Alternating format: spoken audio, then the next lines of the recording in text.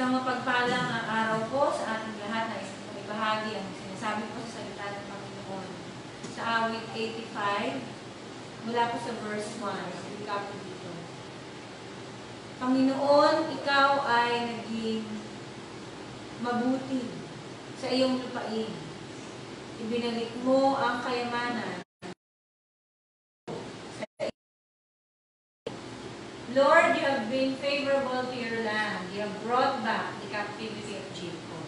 So, ngayon pong umaga ay atin pong pagbubulayan, repentance, and restoration. Tayo po yung manalangin, tayo po lahat ay mukha at feet.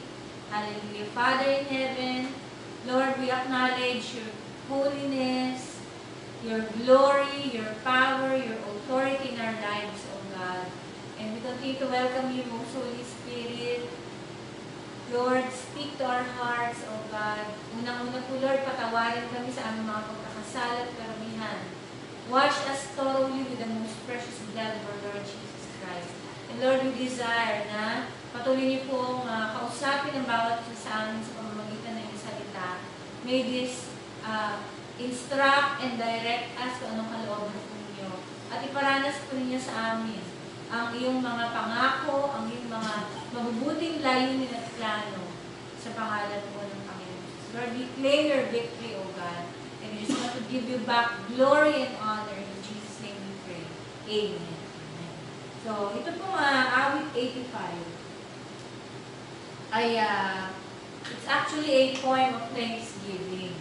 Ito po ay isang awit na pasasalamat. At maaari pong ito ay sinulat pagkatapos po ng Babylonian captivity. Nung, di ba, naging alipin ang mga Israelita, ang mga Hudyo, ng mga taga-Babylonia bilang kaparusahan ng Diyos sa kanilang pagtalikod. Amen. Kasi lumayo ang Israel sa Panginoon, kaya sila ay kailangang turuan ng leksyon. At yun po ay sa pamamagitan ng kanilang pagiging alipin sa Babylonia. At kailangan po nilang malaman o maunawaan at matutunan yung kanilang, sabi nga, they need to learn their lessons the hard way. Okay? Subalit sa kabila po ng lahat na kanilang naranasan, binigyan pa rin po sila ng Diyos ng pag-asa na mapapanumbalik sila sa kanilang lupain. Na magkakaroon sila ng hope of restoration. Amen. So, makikita po natin na kahit tayo po, we too have hope for restoration after all the hardships na we went through. Okay? Ang Israel po, during that time, taon ang kanilang binilang. Amen.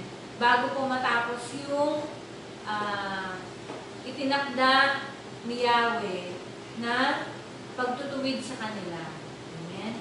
So, tayo po, ilang buwan na nandito po tayo sa pagtutuwid marahil ng ating pong Panginoon.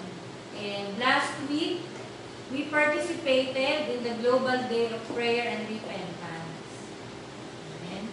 So, meron pong pagpapasiyasat, paghingi ng tawad at pagpapasya na pagsisihan at talikdan ng mga pagkakasala. And we are all looking forward to restoration. Amen. So, meron po tayong inaasahan na pagpapanumbalik ng mga bagay na maaaring nawala. So, ngayon po umaga, titignan po natin, ano nga po ba yung mga bagay? What things can we expect as a result of repentance and restoration? So, bakit po mahalaga yung repentance? Okay, kasi sa pamamagitan ng pagsisisi, tsaka po dadaloy ang restoration. Sa pamamagitan ng pagtalikod sa mga kasalanan, pagbabalik loob sa Panginoon. As we all know, repentance means a change of mind that results in a change of action.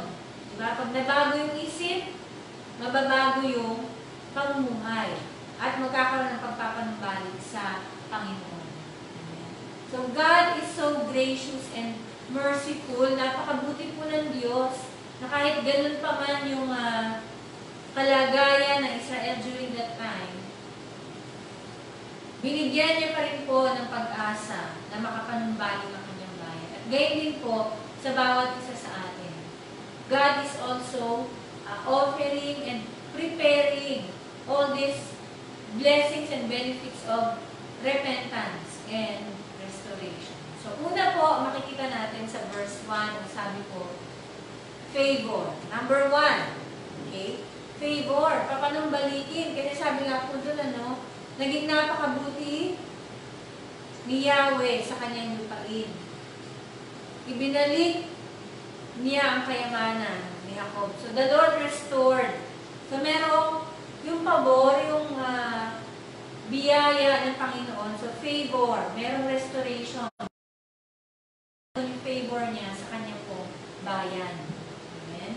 So, yung pagbalik na lang ng buong mga Israelita dun sa kanilang lupain ay nangangahulugan na ng favor kasi yung kanilang lupain ay simbolo po ng biyaya. Diba? Ang tawag nga po dun sa kanilang lupain, land flowing with milk and honey. So, ibinalik sila ng Panginoon sa kanilang lupain. Ito po nangangahulugan ng pagpapanumbalik ng favor ng Panginoon.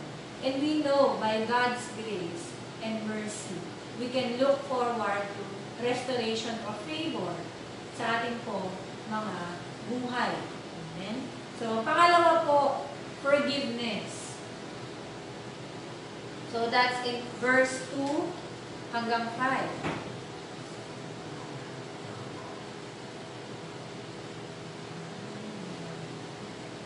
Pinatawad mo ang kasamaan ng iyong bayan.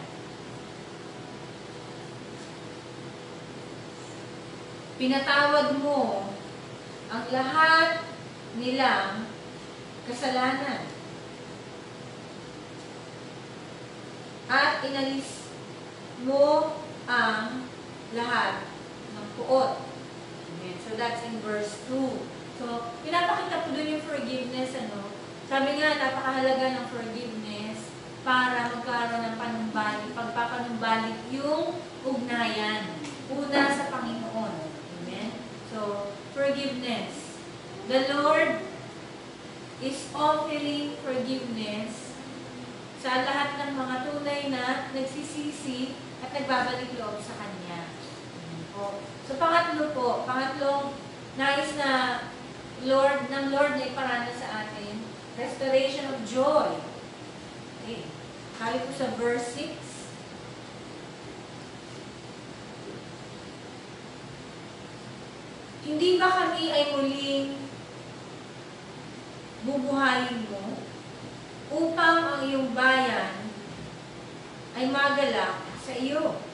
Okay? So, we can expect and we can hope for restoration of joy. Alam niyo po, marahil sa panahon ito ng pandemic, marami po yung nalungkot, okay? Marami yung medyo nanlumo, okay? Nawala yung kagalakan, nawala yung mga tawanan. Amen. Pero nais ng Panginoon, by His grace, that as we continue to go back to the Lord, ipaparanas po niya ang kanyang kagalakan muli. Amen. Diba sabi nga po dun sa Psalm 51, restore to me the joy of salvation. So yung pagpapanumbalik ng kagalakan, diba, yung may kasiyahan, we can smile, we can laugh. Amen. Yan po ay bahagi ng mabuting layunin ng Panginoon. Pang-apat po, freedom. Amen. So, meron ng kalayaan. Okay, bakit po kaya freedom? Kahit nga po tayo, diba, sa panahong ito, we feel so, yung parang, nasisikil tayo. Kasi, hindi tayo malayang gawin yung mga nais natin gawin. Amen? So, yung ating daily life, hindi po ganun naging malaya sa ilang buwan na tayo po ay naka-lockdown. Amen? But, God is able to restore freedom, kalayaan. Amen? Sabi po dito sa verse 7, O Panginoon, ipakita mo sa amin ang iyong tapat na pagsuyo at ipagkaloob mo sa amin ang pagliligtas mo. So, salvation, freedom, deliverance, amen, sa bawat isa po sa atin. So, nais sa Panginoon na maranasan po natin muli yung kalayaan, freedom, coming from Him. Amen? So, number 5, peace. Number 5 po is peace. Sabi po sa verse 8,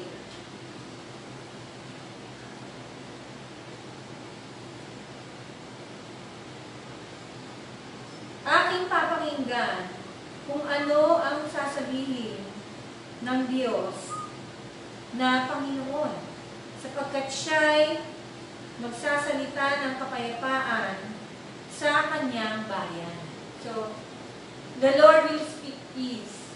Nais ng Lord ng restoration, reconciliation. Nais ng Panginoon na magkaroon muli ng kapayapaan in our relationship with God, with men, at saan pa mang sitwasyon na ating mga buhay. Nais ng Panginoon parana sa kanyang kapayapaan. Amen? So balik makikita po natin na merong call, merong panawagan. And we must listen. Sabi po doon pa rin sa verse 8, sabi po sa New Living Translation, I listen carefully to what God the Lord is saying. So pakinggan po natin, ano po ba ang sinasabi ng Diyos? For He speaks peace to His faithful people. Kanino po siya nangungusap? Sa mga tapat sa Kanya, sa mga handang sumunod at magbalik loob, sa mga tunay na sumasampalataya sa Kanya. Sabi po dyan, but let them not return to their foolish ways. Ano yung panawagan ng Lord? Ano yung sinasabi niya? Huwag na daw pong manumbalik sa mga makasalanan at mga maling pamumuhay. Amen po? Let them not return to their foolish ways. Okay? Alam niyo po, ito po yung panawagan, even a warning to all of us. Maaaring marami po sa atin yung nagmamadali na bumalik sa old, normal. But here is a warning from the Lord. By this time, if we really want restoration, we should have learned our lessons well by now.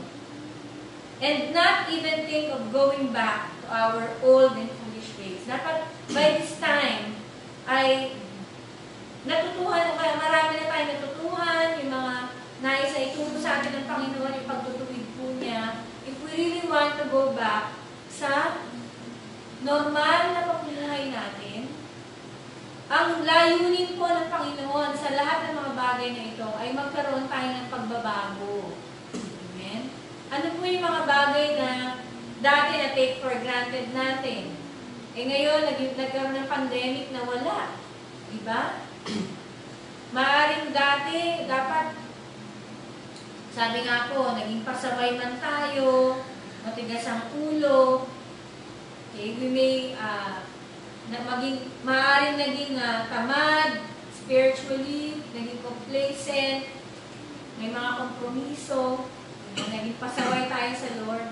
Pero by this time, nararapat po na tanungin natin ang ating mga sarili, what are the lessons that God wants me to learn by now? Ano nga po ba yung mga lesson na dapat ay natutuhan na natin ngayon if we really want to experience yung kanyang restoration? Amen? So, maliwanag po yung sinasabi doon, ano? Let them not return to their foolish ways. Meron tayong dapat na binitawan na, binago na, inalis na by this time. if we're looking forward, if we want to really go back doon sa state ng restoration. Sabi po sa verse 9,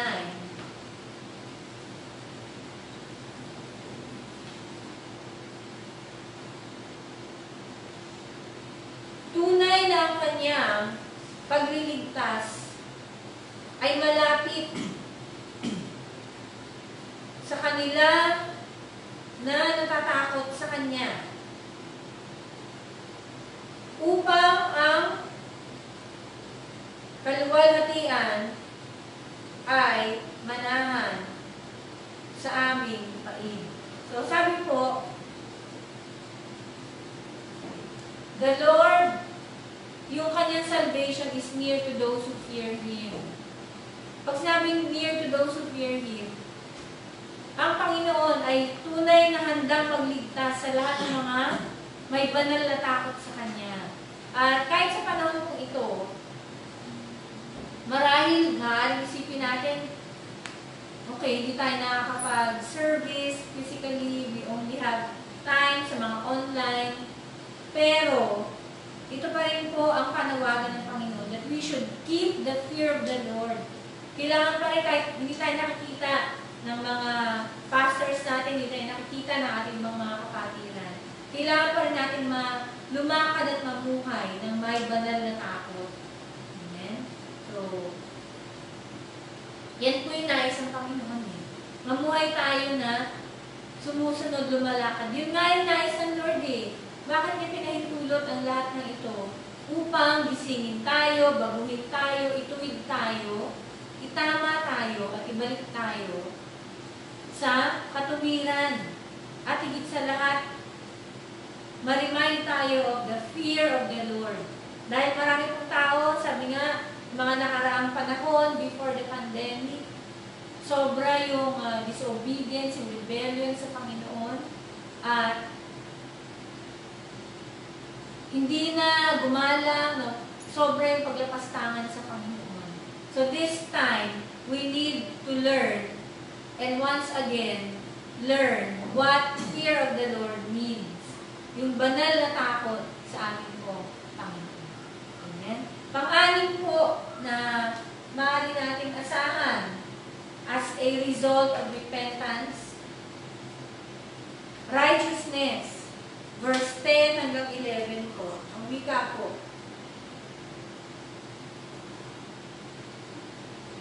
Magsasalubong ang tapat na pag-ibig at katapatan, ang katuwiran at kapayapaan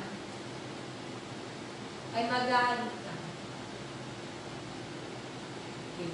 So, righteousness and peace, lahat po yan, magkakaroon din po ng restoration. So, in every aspect ng buhay natin, be it sa personal na buhay, sa mga tahanan, even in our government, we pray that there will be restoration ng righteousness, katapatan, tapat na pag-ibig. Amen? So, ito po mga bagay na kailangan po natin sa panahon po natin. And as we continue to repent, yung talagang hanapin ang puso ng Panginoon, manumbalik tayo sa banal na takot, maunawaan natin na God wants restoration of righteousness sa ating mga buhay. Ang pinakahuli, number 7 is, so, everyone wants this. Restoration of prosperity. Amen. Sabi po sa verse 12, oo, ibibigay ng Panginoon kung ano ang mabuti at ang ating lupain ay magbibigay ng kanyang ani. So, magkakaroon daw po ng ani, magkakaroon ulit ng harvest. So, there will be restoration of prosperity na, kumbaga, yung lahat ng mga pinaghirapan ay muli nating aanihin. Magkakaroon po ng pagpapanumbalik ng kasaganaan. Amen? So, prosperity is part of God's good plan and promise para sa atin. Ano man ang mga nawala na kasaganaan, kayang ibalik po ito ng ating pong Panginoon. Amen? So, pinakahuli po sa verse 13, sabi ko sa English, righteousness will go before Him and shall make His footsteps our pathway. So, ano po ba yung nais talaga ng Panginoon? God wants us all to walk in His ways. Nais ng Panginoon na magkaroon ng restoration ng fellowship natin. Amen? He wants us to walk in His ways. Nais ng Lord na yung lalakaran na natin ay yung Kanyang matuwid na layunin at pamantayan sa ating pong mga buhay. Amen?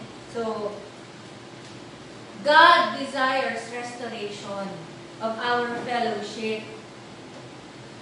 Fellowship, maging manumbalik po yung ating pong ugnayan sa Kanya at lakaran natin yung Kanyang daan, yung Kanyang pamantayan. Amen po ba?